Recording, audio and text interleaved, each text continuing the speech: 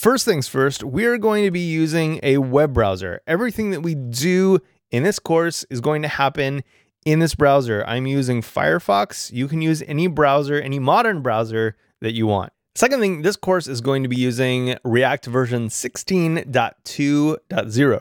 So everything you learn here will likely work in 16, but if you're watching this and we're on version 17 or 18, things might have changed significantly. We'll be doing all of our work on a site called codesandbox.io. If you log in like I am here, you can save your progress. And let's kick things off by making a new sandbox with React. This will set up everything that we need to have a React app.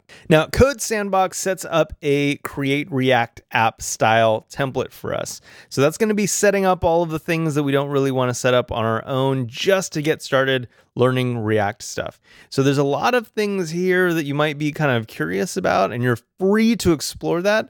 But don't worry, if you don't understand parts of it, you don't have to get working in React. What we're going to do all happens in this file. So you can just hide that and never think about it again.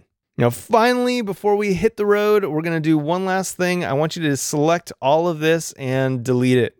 I'll teach you everything that you need to know in the next few lessons.